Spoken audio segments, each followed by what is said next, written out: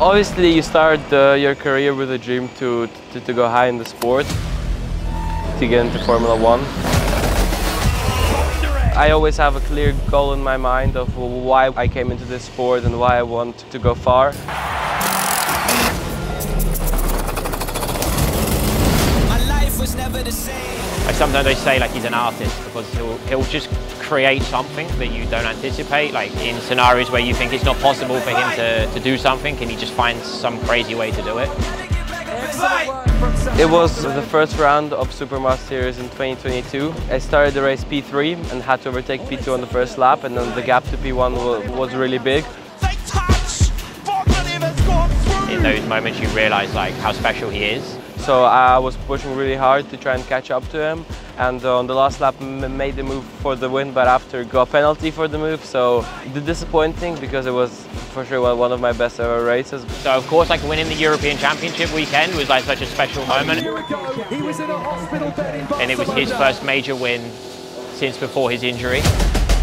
Bondarev and that beat. Oh my goodness. Con la edad que tenía, en ese momento era un momento que yo creo que es difícil, es una lesión importante que puede incluso truncar su carrera, y él lo superó, se ha recuperado de maravilla, y ahora verlo es un placer, y esperemos que llegue a lo más alto. After a fantastic recovery, one of the most inspirational comebacks I think we've seen, Dasha Bondarev. Every team that I've been in has helped me to achieve where I am right now, so for sure a massive thank you to them.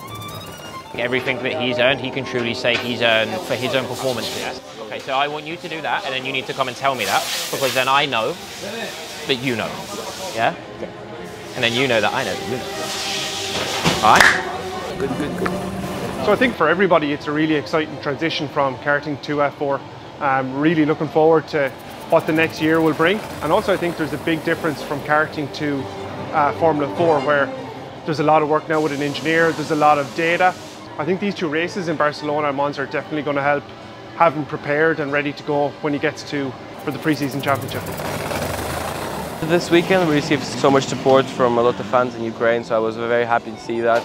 Very grateful to them, and hope I can show some really good results soon. And Oleksandr Bondarev, it's the 2023 FIA karting. I'm so happy because every time I hear the Ukrainian national anthem, it kind of reminds people what's actually going on in the country.